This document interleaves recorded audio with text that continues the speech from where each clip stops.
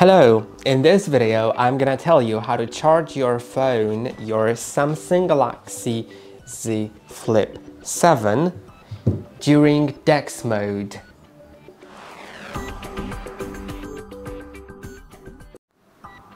During DeX mode, of course, your USB-C port is occupied by the USB-C cable that you most probably have connected to either an HDMI hub that later on goes to your monitor with HDMI cable, or just straight USB-C cable into your monitor. That's also absolutely fine.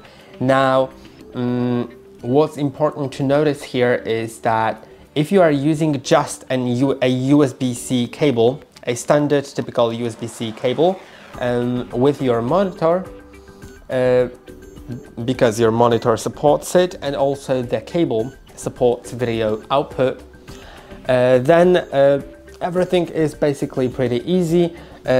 Just your monitor has to support power output, and some monitors do, like this one does. It supports 65 watts power output, which is quite a lot. And it is quite great because you can charge your phone at the same time while it's connected. A problem begins when you either your monitor doesn't support power output. In that case, the only thing that you can do is either get, not either, you can just, there's one thing that you can do. Get a USB-C splitter that you can plug into your phone, and then it will split your USB-C into two USB-C ports. But make sure that that splitter that you get supports video output, because if it only supports charging and doesn't support video output, then it just won't work for the DeX mode. Now, the next thing here is if you're connected with HDMI cable, like I am right now. I actually have this USB-C cable which is connected to this hub right here, and that hub has an HDMI port and it's connected to it, but that hub has more than one port.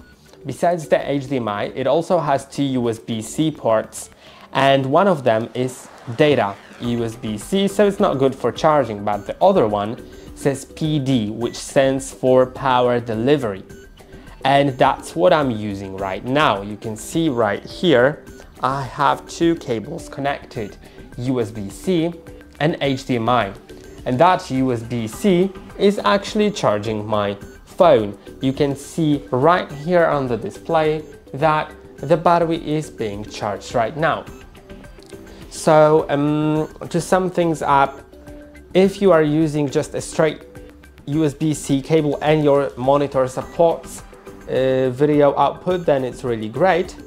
If not, if for example, if for some reason your display doesn't support it, you need to either get a splitter, or if you're using the HDMI cable, you need to use a hub for your phone that not only supports the HDMI, but also supports power delivery.